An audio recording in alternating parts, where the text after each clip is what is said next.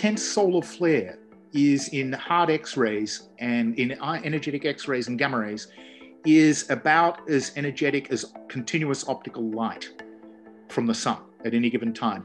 And this is 10 to 100 trillion times more powerful for that 10th of a second. The magnetar eruption is where the surface regions threaded by these very intense magnetic fields are disrupted, likely by the magnetic fields. They're ripped apart in a sort of seismic event. That's what we think.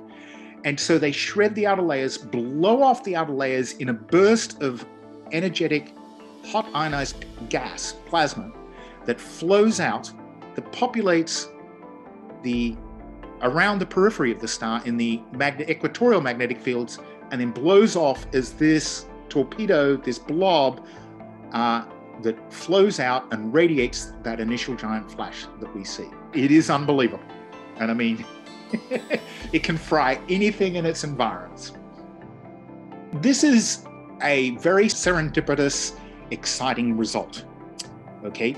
It's something that we've not had. We've got some teaser results from other nearby galaxies that we don't really have the level of data on. This time, we have a new set of data. We have better instruments, more instruments, and that is only going to continue.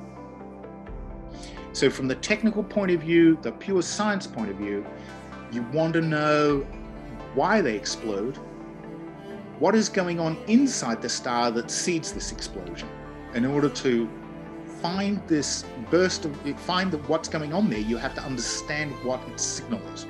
In other words, you're seeing the symptoms. The light that you see, this flash, is the symptoms, but there is some underlying cause, and we really don't know what that is. We've got ideas, but we don't know exactly what that is. So we have to sort of backtrack, go from outside in to understand what's going on.